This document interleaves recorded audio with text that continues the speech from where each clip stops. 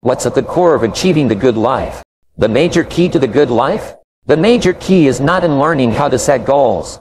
It is not in learning how to better manage your time. It is not in mastering the attributes of leadership. Every day, in 1,000 different ways, we are trying to improve ourselves by learning how to do things. We spend a lifetime gathering knowledge in classrooms, in textbooks, and through experiences. Now, if knowledge is power, if knowledge is the forerunner to success, then why do we fall short of our objectives? Why, in spite of all our knowledge and in spite of our collective experiences, do we find ourselves aimlessly wandering, settling for a life of existence rather than a life of substance? There may be many answers to this question. Your answers may be different from your associates, your spouse, or your friends. While there may be many answers to this question, the fundamental answer is the absence of discipline. Applying all that we know. That's the key word, discipline. Self-discipline. We might add one more word here, consistent. Consistent self-discipline. It doesn't really matter how smart you are or how much you know if you don't use it. It doesn't really matter that you graduated magna cum laude if you're stuck in a low-paying job. It doesn't really matter if you attended every seminar that comes to town if you don't apply what you've learned. Better than knowledge is applied knowledge. And once we've applied our knowledge, we must study the results of that process. Apply our knowledge, study the results, refine our approach. Finally, by trying and observing and refining and trying again, our knowledge will inevitably produce worthy results. Admirable results. And with the joy and results of our efforts, we continue to apply, to learn, to observe, to fuel our ambition. With the positive reinforcement of continued progress, pretty soon, we'll find that we're swept into a spiral of achievement. A vertical rise to success. And the ecstasy of that total experience makes for a life of triumph over tragedy, dullness, and mediocrity. But for this whole process to work for us, we must first master the art of discipline. Self-discipline. Consistent self-discipline. It takes consistent self-discipline to master the art of setting goals, to master the art of time management, to master the art of leadership, to master the art of parenting and relationships. If we don't make consistent self-discipline part of our daily lives, the results we seek will be sporadic and elusive. It takes a consistent effort to truly manage our valuable time or we'll be consistently frustrated. Our time will be eaten up by others whose demands are stronger than our own. It takes discipline to conquer the nagging voices in our minds, the fear of failure, the fear of success, the fear of poverty, the fear of a broken heart. It takes discipline to keep trying when that nagging voice within us brings up the possibility of failure. It takes discipline to admit our errors and recognize our limitations. The voice of the human ego speaks to all of us. Sometimes, the voice of ego says that we should magnify our value beyond our results. It leads us to exaggerate, to not be totally honest. It takes discipline to be totally honest, both with ourselves and with others. Be certain of one thing. Every exaggeration of the truth, once detected by others, destroys our credibility and makes all that we say and do suspect. As soon as a business colleague figures out that we tend to exaggerate, guess what? They'll always think we exaggerate, and they'll never quite hold us in the same regard again. Never. The tendency to exaggerate, distort, or even withhold the truth is an inherent part of all of us. It starts when we're kids. Johnny says, "I didn't do it." Well, maybe Johnny didn't do it, but he probably had something to do with it. And then it continues when we're adults, exaggerating the benefits of a product to make a sale, exaggerating our net worth to impress old friends, exaggerating how close we are to closing a deal to impress the boss. And only an all-out disciplined assault can overcome this tendency. It takes discipline to change a habit because habits are formed a little bit each day. Every day, every day. Once habits are formed, they act like a giant cable. They act like a nearly unbreakable instinct that only long-term disciplined activity can change. We must unweave every strand of the cable of habits slowly and methodically until the cable that once held us in bondage becomes nothing more than scattered strands of wire. It takes the consistent application of a new discipline, a more desirable one, to overcome one which is less desirable. It takes discipline to plan. It takes discipline to execute our plan. It takes discipline to look with full objectivity at the results of our applied plan. And it takes discipline to change either our plan or our method of executing that plan if the results are poor. It takes discipline to be firm when the world throws opinions at our feet. It takes discipline to ponder the value of someone else's opinion when our pride and our arrogance lead us to believe that we are the only ones with the answers. With this consistent discipline applied to every area of our lives, we can discover untold miracles and uncover unique possibilities and opportunities. Now, if discipline is the key word and if discipline is the key action, then what exactly is discipline?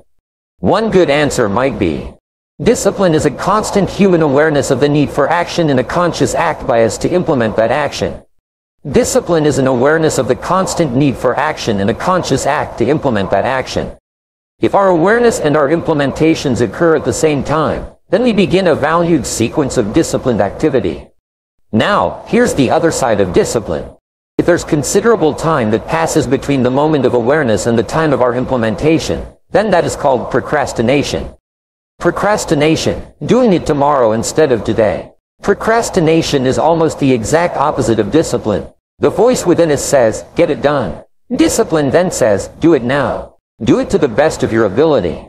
Today, tomorrow, and always, until finally, the worthy deed becomes instinctive. Procrastination says, later, tomorrow, whenever I get a chance. Procrastination also says, do what is necessary to get by or to impress others. Do what you can, but not what you must. In every circumstance we face, we are constantly presented with these two choices. Do it now or do it later.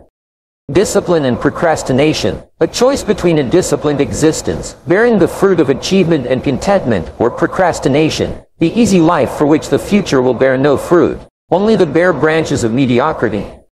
The rewards of a disciplined life are great, but they are often delayed until sometime in the future. The rewards for the lack of discipline are immediate, but they are minor in comparison to the immeasurable rewards of consistent self-discipline. An immediate reward for lack of discipline is a fun day at the beach. But future reward of discipline is owning the beach. For most, we choose today's pleasure rather than tomorrow's fortune. So how can you get rid of the easy distractions? How can you keep your mind on what you're trying to do?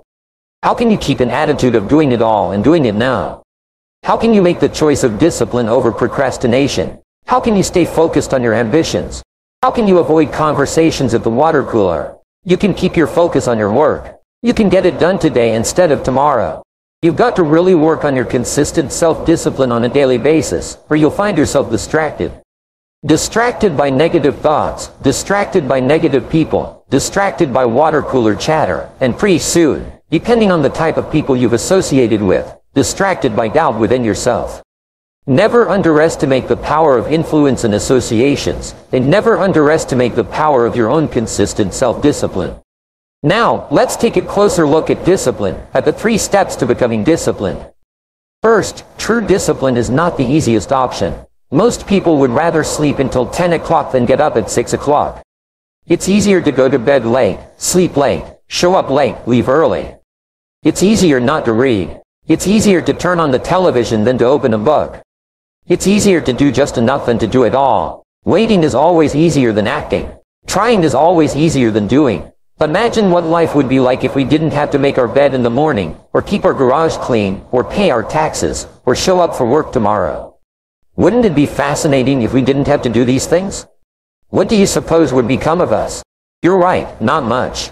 For whatever the reason, the system we live in and contribute to is designed to make the easiest things in life the most unprofitable. Profitable seems to be the most difficult. Our world is and always will be a constant battle between the life of ease and its momentary rewards, and a life of discipline and its far more significant rewards. Each has its own price. The price of discipline or the price of regret. We will pay one or the other. What we wish we had done is the voice of regret speaking in a sorrowful tone at a time when there is no going back. This is regret. No second chance. No, what would I do differently? Choose one or the other, but both will have their price. The price of discipline or the price of regret. One costs pennies, the other a fortune. Dewey said, there are hundreds of young men who would die for the truth, but very few who would spend 5 years studying to know what the truth is. Dying for the truth is much more dramatic than the discipline of studying it. One little piece at a time, one day at a time, 1 month at a time. But in the big picture, is dying for the truth really easier than adhering to the daily disciplines? The first lesson of discipline is that it isn't the easiest option. The second lesson of discipline is that it's a full-time activity. And we've said that the best form of discipline is consistent self-discipline. You see, the discipline that it takes to make your bed every day is the same discipline necessary for success in the world of business. The discipline to organize your garage is the same discipline to organize your business. All disciplines carry through to affect all parts of our lives. If we're disciplined in just one area and lazy in another, guess what? Pretty soon, the lazy side will creep in and destroy the disciplined side. The bad habits in one area of our life will eventually destroy our self-discipline in the areas we've been working on. Consistency cannot be inconsistent. Discipline is the mind being trained to control our lives. Discipline is a set of standards which we've selected as a personal code of conduct. Discipline is imposing on ourselves the requirements for honoring these standards. Once we've adopted these standards of behavior and conduct, we're committed to honor them. And if we don't, then there can be no disciplined activity. We find ourselves announcing our standards to our relatives, our friends, our associates. We shout our beliefs and condemn those who believe any differently. But then we don't walk the talk. We end up acting in a way far different from the beliefs we've shouted. We tell our kids that the TV is rotting their minds, yet we spend our evenings in front of it. We tell our employees that they must take advantage of every minute of the working day, yet we spend 3 hours at lunch. Do as I say, not as I do. This is inconsistent. This leads to a loss of credibility among those who watch us. And more importantly, this leads to a loss of credibility within ourselves. The only thing worse than one who is inconsistent in applying their self-imposed disciplines is one who has never considered the need or the value of discipline at all. These people seem to wander aimlessly, changing procedures, changing standards, changing loyalties, and shifting frequently from one commitment to another, leaving behind a trail of broken friendships, unfinished projects, and unfulfilled promises, all because of a discipline that was either non-existent or imposed so infrequently that it was ineffective. Here's the third step to becoming consistently self-disciplined. Realizing that discipline isn't the easiest option. Discipline is a full-time activity, day by day, every day. Then the third step to becoming self-disciplined is really a philosophy that holds one of life's unique promises. It simply says, for every disciplined effort, there is a multiple reward. That's one of life's great arrangements. It's like the law of sowing and reaping. In fact, it's an extension of the biblical law that says if you sow well, you reap well. Now here's a unique part of the law of sowing and reaping. Not only does it suggest that we'll all reap what we've sown, it also suggests that we'll reap much more. Life is full of laws that both govern and explain behaviors, but this may well be the major law we need to understand. For every disciplined effort, a multiple reward. What a concept! If you render unique service, your reward will be multiplied. If you're fair and honest and patient with others, your reward will be multiplied. If you give more than you expect to receive, your reward is more than you expect. But remember, the key word here, as you might well imagine, is discipline. Everything of value requires care and attention. Everything of value requires discipline. Children require discipline. They must have a structure built for them. They must have boundaries to work within so they feel secure and comfortable to explore and grow. They must learn to recognize what's right and what's wrong, what's acceptable behavior, what's not acceptable.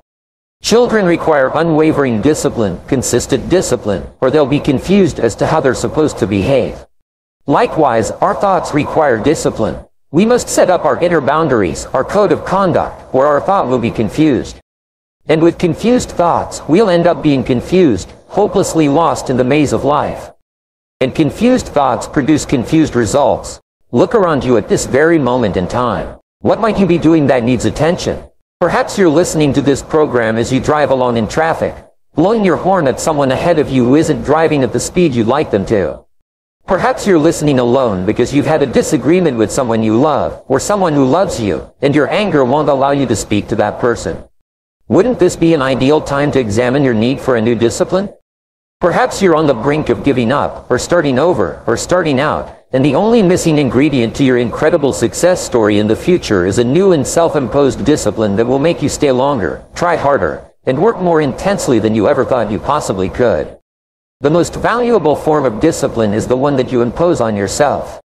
Don't wait for things to deteriorate so drastically that someone else must impose discipline into your life. Wouldn't that be tragic? How could you possibly explain the fact that someone else thought more of you than you thought of yourself? That they forced you to get up early and get out into the marketplace when you would have been content to let success go to someone else who cared more about themselves.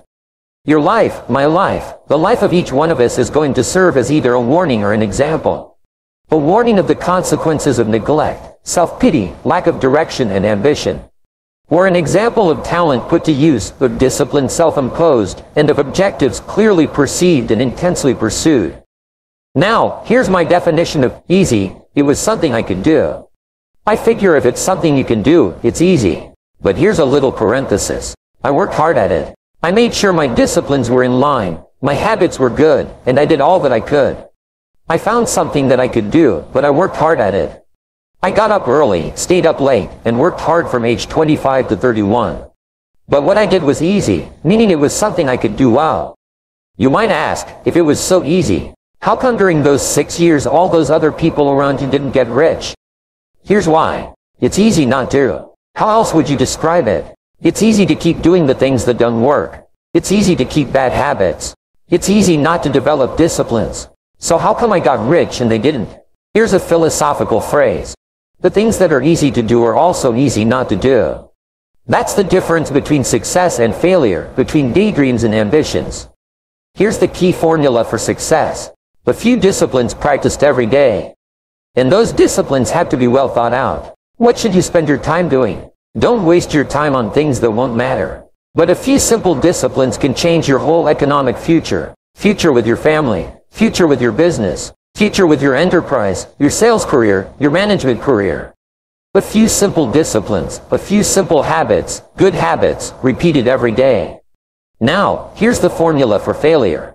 Errors in judgment repeated every day. All you've got to do is to have a few errors in your judgment and repeat them every day. I'm telling you, they'll spin out of control. In 10 years, you'll end up driving to where you don't want to drive, wearing what you don't want to wear, living where you don't want to live, earning what you don't want to earn. A few errors every day, bad habits every day, it's disastrous. Now, here's why it's easy to repeat an error in judgment. Because failure doesn't fall at the end of the first day. Bad habits don't show their horrible results at the end of the first day, or the first week, or the first month. It's easy to get faked out. If disaster fell on us at the end of the first week, we'd change our philosophy.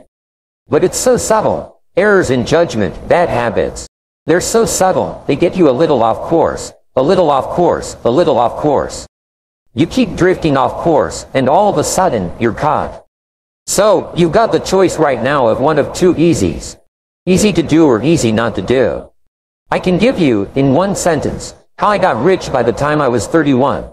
I did not neglect to do the easy things I could do. For 6 years, I did not neglect. That's the key. I found something easy I could do that led to fortune, and I did not neglect to do it. The major reason for not having more of what you want in America, more health, more money, more power, more influence, more everything, the major reason is simple. Neglect.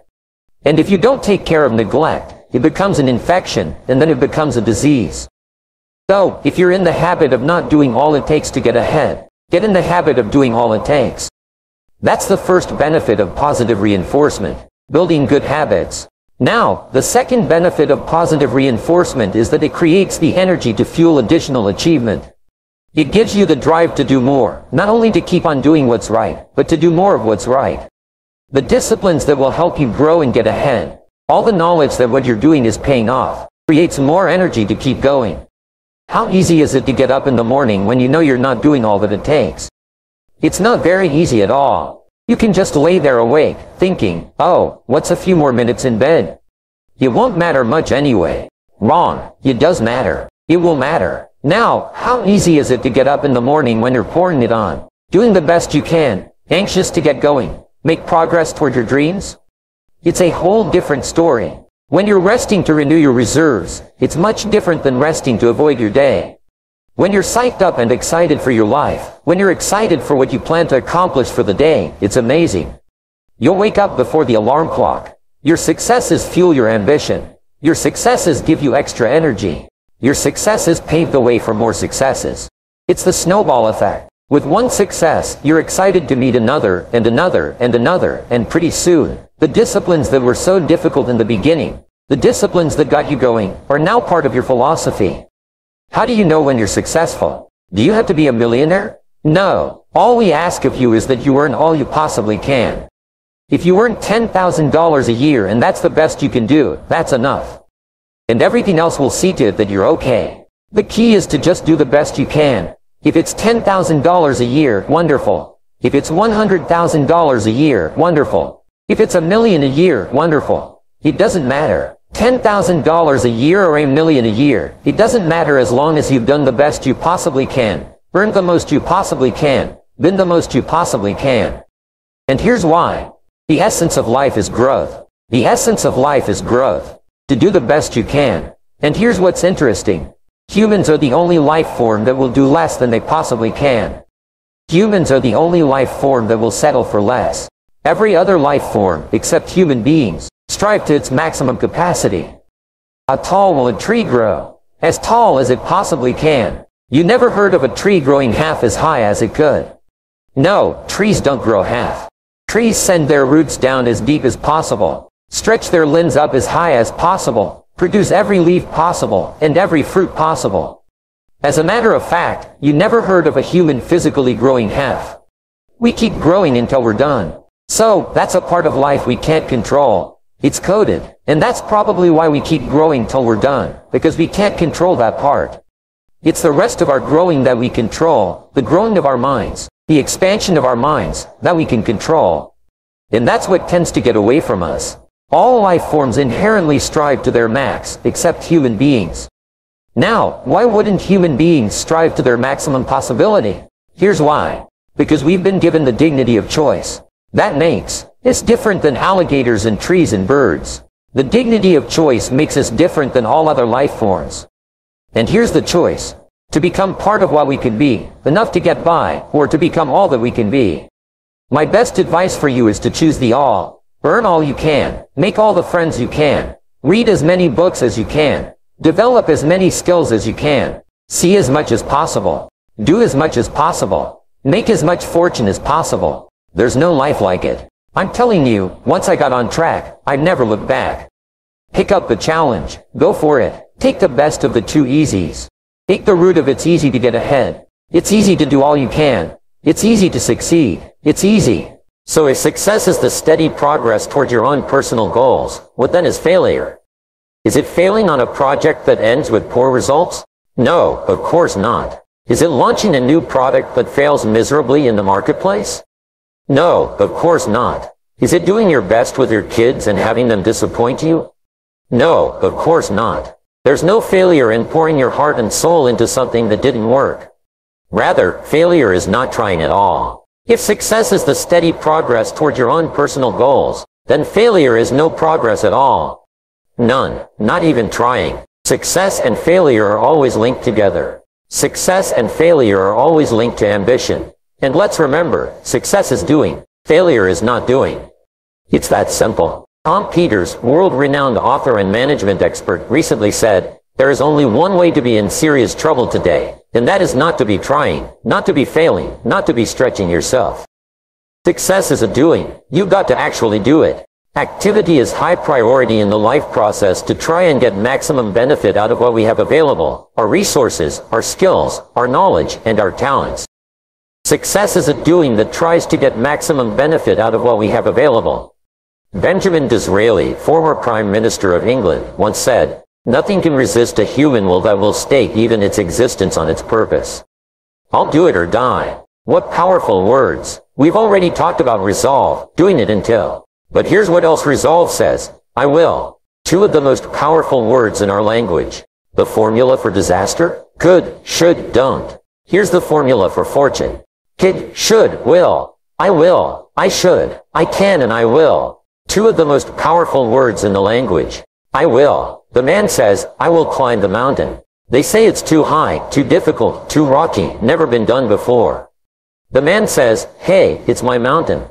I'll climb it. Pretty soon, you'll see me waving from the top or dead on the side, because I'm not coming back until I've done it. Powerful. There are several studies that show the greatest achievers aren't those who fail the least.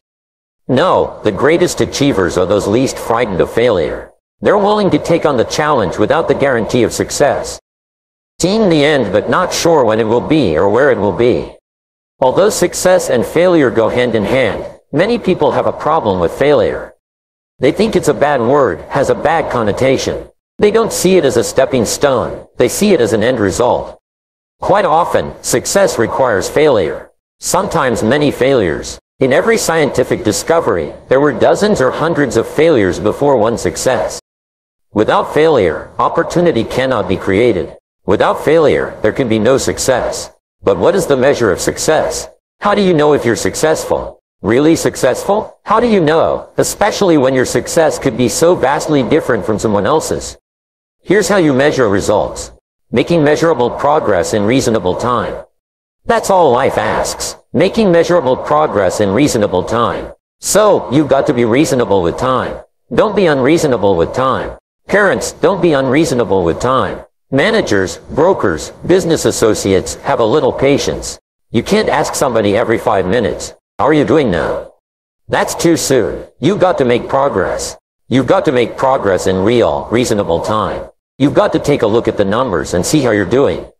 It's the name of the game. How often should you weigh the new baby? Well, you say, "I'll weigh the new baby next spring." No, you can't wait until next spring. You've got to weigh the new baby often. And the answer is yes, of course. To see whether it's gaining weight or it's losing weight. What if it's losing weight? The alarm bells have got to go off. You can't let a little baby lose weight very long. It's called disaster. These numbers are important. How often should you check the corporation to see if it's healthy or not? You say, "Well, in a couple of years, we'll get all the accounts together." No, you'll be out of business in Las Vegas, the big gambling houses. Guess how often they put together a financial statement to see where they are? Several times a day. Why? Because so much is happening. If you don't learn when to shut down some of those tables, you'll be out of business by midnight. You can't wait till midnight. You can't wait till tomorrow. Tomorrow is too late. You've got to know the numbers. What is your cholesterol count? You don't know, and you don't care? You just got your fingers crossed for the future? We'd better come and get your family and take them to safety. Come on, be responsible for the set of your own sail. Leave it to no one else but yourself and learn to refine these numbers for yourself. Now, what if your results are not that good right now? What if you're going through some tough times and aren't quite sure what to do next? You know why I do seminars and lectures and write books and audio programs? So I can attend them all myself, read it again myself, listen again myself. I don't do it just to hear myself talk, and I don't do it for the money.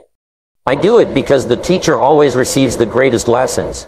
He seeks to teach others. What's the best way out of a blue mood? Talk somebody else through theirs. What's the best way out of a mental energy slump? Talk somebody else through theirs. What's the best way to start solving your own problems? Talk to somebody else about theirs. Why? Because when you start talking someone else through their blue mood or their mental slump or their problem, you'll hear yourself say amazing things. You'll hear all the knowledge that you've gathered come out to help this other person, and it will ultimately help you. By hearing it again, it just works that way. It's often easier to tap our resources for somebody else than it is to tap them for ourselves. Sometimes defeat is the best beginning. Why? Well, for one, if you're at the very bottom, there's only one way to go, up. But more importantly, if you're flat on your back mentally and financially, you usually become sufficiently disgusted to reach way down deep inside yourself and pull out miracles, pull out talents and abilities and desires and determination. When you're flat broke or flat miserable, you'll eventually become so disgusted that you'll pull out the basic essentials required to make everything better. And it's in the face of adversity that things begin to change, that you begin to change. With enough disgust, desire, and determination to change your life, you'll start saying, "I've had it. Enough of this. No more. Never again." And here's where the miracle begins.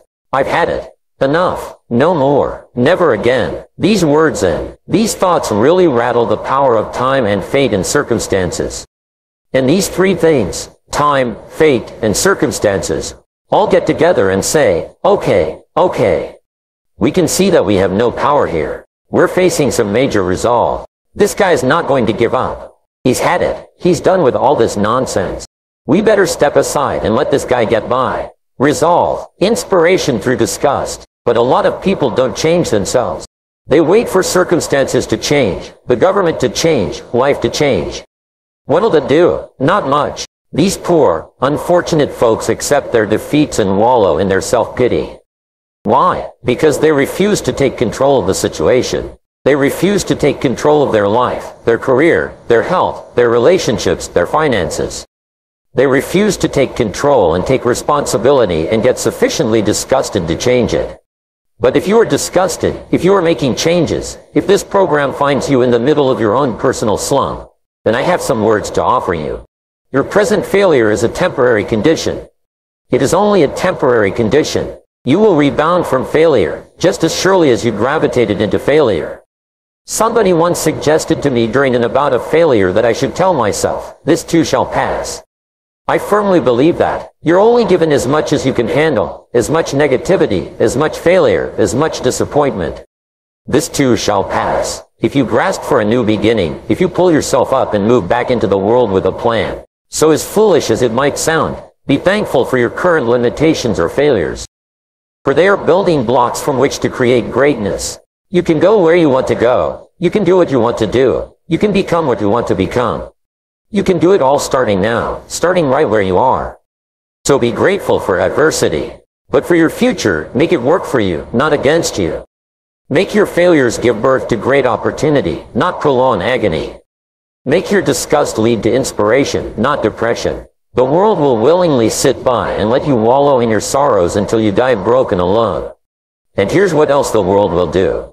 The world will step aside and let you by once you decide that your present situation is only temporary, once you decide to get back on your feet and make your mark. The world doesn't care which choice you make, to stop here or to go on. The world doesn't really care. So you have to care in your own enlightened self-interest. Give a run at adventure. Keep your eyes firmly on the achievement, on your ambition, and not merely existence and self-pity. Make a commitment to excellence. Success is something you attract by the person you become. Success is not something you pursue. What you pursue usually eludes you, like a butterfly, something you go after that you can't catch. Success is something you attract like a magnet by the person you become.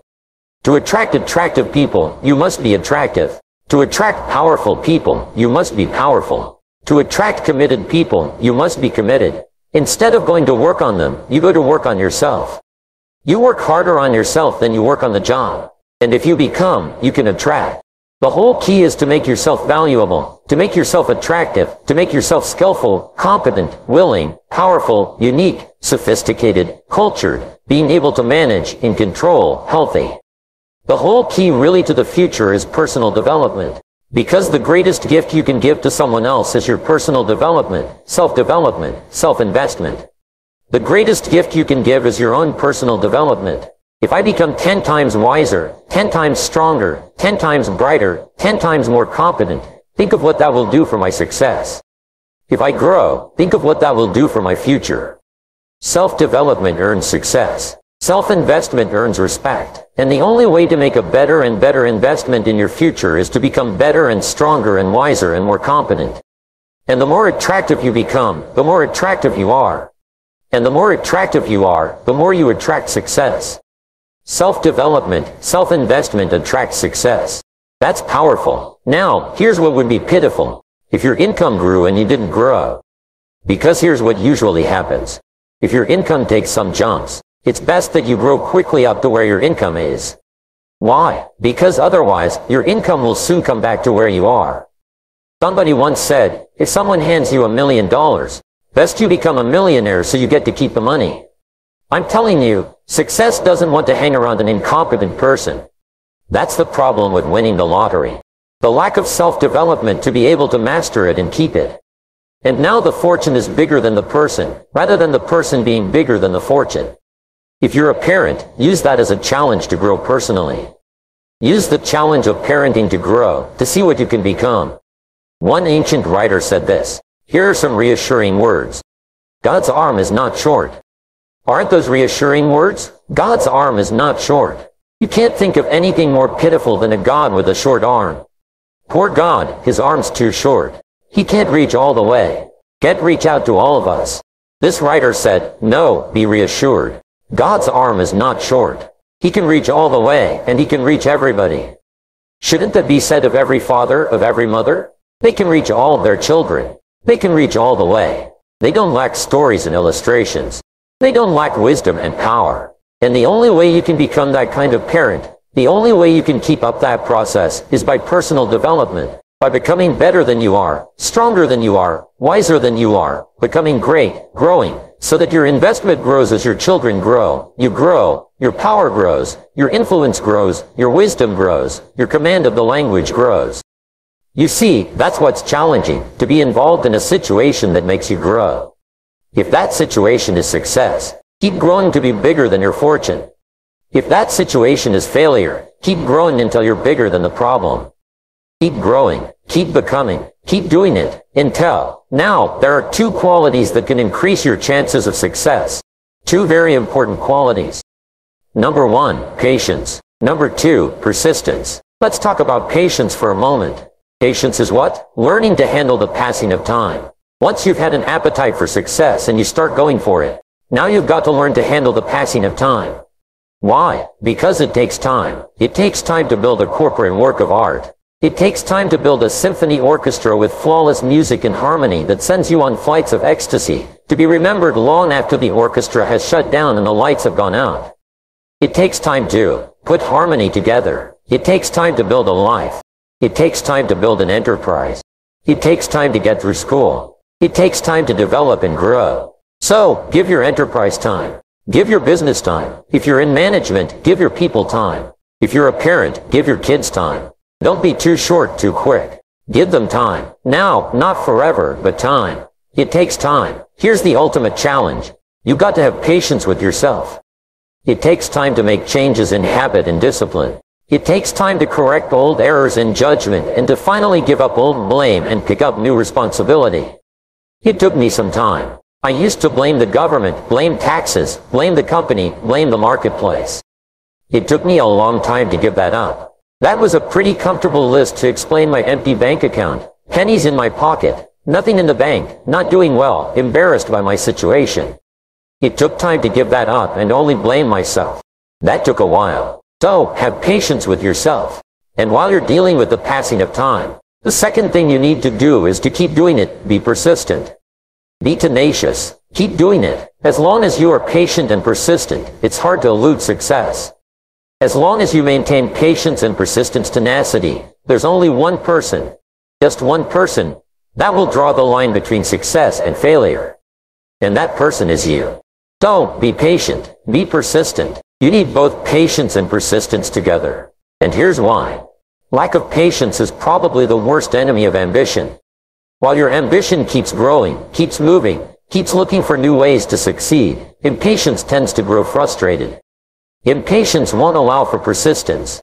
Impatience wants to give up. Impatience calls discouragement failure, but your ambition won't let you give up so easily. Not if you're persistent. What others may call failure, ambition calls a learning opportunity, a chance to make adjustments along the charted course to success. Ambition knows something else too. Ambition knows that the longer the achievement is incoming, the more value it is. So let me give you a few aspects of patience. Some examples that might help illustrate just how valuable it is. There are 6 aspects of patience. And here's number 1. Knowing when an opportunity is right and when more preparation is needed. Let's say you're opening up a restaurant specializing in fresh seafood. You're all excited to get going, to get the money coming in instead of it all going out. You're all excited. So because you're all excited, you want to open early. Your impatience gets the best of you, and so you do open before your scheduled grand opening. Customers start coming in. They're all excited about this new, great restaurant, and everybody wants some fresh seafood. They're all ordering fresh seafood from the menu. But now you panic. You haven't got any. You're not ready. The fresh seafood shipment won't come in for a week. Impatience has just killed the restaurant. Now, let's say you've got a great new product that's scheduled to come out on the market in the next several months. Everything's going according to plan, so you start planning your ads. Start planning big public relations events. You're so sure that it's going to happen that you set a date. The engineers told you that the product's not ready, but you're sure it will be. You start planning everything. Invite lots of people, influential people, buyers of your product. You're so excited that you went ahead without the product actually being done. Come the week of the grand unveiling, the engineers come to you and say it still doesn't work. Your impatience just lost you credibility in the marketplace. That's number 1. Be patient in knowing the difference between when the opportunity is right and when more work needs to be done. Here's number 2. Remain alert even if opportunity doesn't come right away. Make sure that your patience allows you to keep your eyes open and ready for opportunity. Keep looking. Be patient. Number 3. Keep preparing for opportunities even if there's a delay, even if things aren't going just the way you think they should. Keep your disappointments at bay and keep getting ready for opportunities. Be prepared. Always be prepared. Don't let impatience allow you to give up. Number 4. Impatience. Take the little setbacks in stride. Take the little successes in stride. Don't let small disappointments discourage you. Don't let the little successes delude you. Avoid the emotional roller coaster that will always disrupt your plan. Number 5. If you're waiting on the decisions of others, be patient. You cannot control the decision-making abilities of others. You cannot control their timing. If your project was to come up before the board in one meeting and time ran out and they moved your project to the top of the agenda for the next meeting, be patient. Don't be frustrated about what you have no control over. And number 6. Take a vacation from your ambition. If you've been working day after day, week after week, month after month without a break, take a vacation for your ambition. The patient person, secure in their ambition, knows that the drive and ambition will still be there even after some time off. As a matter of fact, with some time off, the ambition will have a stronger pull than ever when you come back to it. Persistence is patience in action.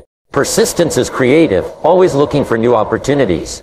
Persistence is courageous. It doesn't give in to fear. Persistence is hopeful. It doesn't let discouragement through the door. Persistence is positive. It keeps you on track with your plans and your goals. And the last thing that persistency is cheerful, not gloomy. Cheerful persistence knows that gloom and depression and disappointments waste energy. Cheerfulness creates it. Patience and persistence are both required for success. And as we end this site, please remember that success and failure are also intricately intertwined. For without failure, you can never appreciate success.